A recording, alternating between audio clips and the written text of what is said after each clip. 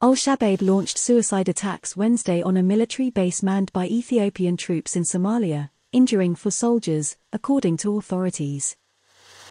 The attack on the base located on the outskirts of the Ethiopian-Somali border town of Dolow involved 2 vehicles and was promptly foiled by the vigilant Ethiopian security forces stationed in Dolow, resulting in the neutralization of the attackers, according to a statement by the Somali government. The first vehicle exploded at the entrance to the base, causing significant damage and injuring 4 soldiers. The second vehicle was neutralized before reaching the base, averting any further harm, it said.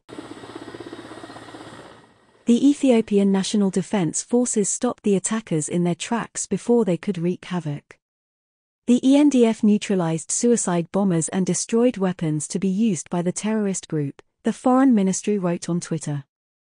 The Ethiopian forces, who were attacked by the Al-Qaeda-affiliated terror group, were deployed by the government as non-African Union peacekeepers to support Somalia's government in the fight against Al-Shabab and guard the border to prevent terrorists from crossing into Ethiopia.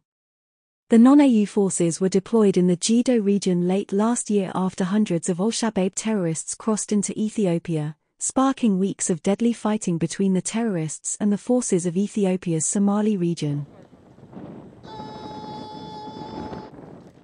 The terror attack Wednesday is the 3rd on foreign troops in Somalia in less than 2 weeks. The terror group carried out a deadly attack on an AU forces base in the Lower Shabelle region of Somalia in late May. The base in Bulow, 110 kilometers south of the national capital of Mogadishu, was manned by Ugandan forces serving under the AU's mission in the country. There are thousands of Ethiopian soldiers in Dolow, some of them not members of the African Union Transition Mission in Somalia due to security measures that were adopted some time back. Al-Shabab militants have often tried to use the border to penetrate Ethiopian territory.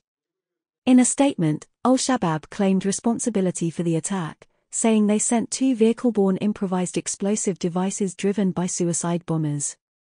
4 soldiers were seriously injured in the process, state media reported. The Somali National Army and foreign troops are set to activate the second phase of operations against Al-Shabab in Jubaland and southwest states. The group has been fighting the Somali government and the AU mission in Somalia since 2007. Somalia has been plagued by insecurity for years with the main threats from Al-Shabab and the Daesh ISIS terror groups.